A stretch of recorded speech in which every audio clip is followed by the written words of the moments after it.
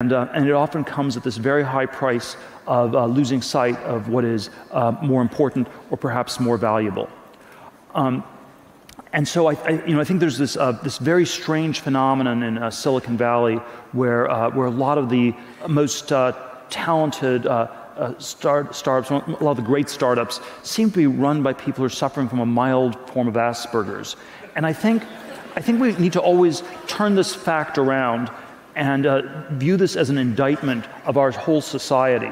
Because what does it say about our society when anyone who does not suffer from Asperger's, who is socially well adapted, will be talked out of all of their original creative ideas before they're even fully formed, who will sense, this is a little bit too weird, that's a little bit strange, that sounds a little bit crazy, people are looking at me in a weird way.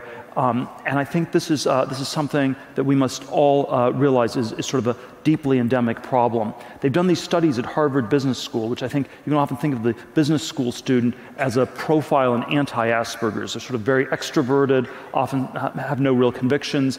And you have sort of a hothouse environment in which you put all these people for 2 years. And at the end of the 2-year process, they've all sort of talked to each other and they've concluded they should all try to catch the last wave.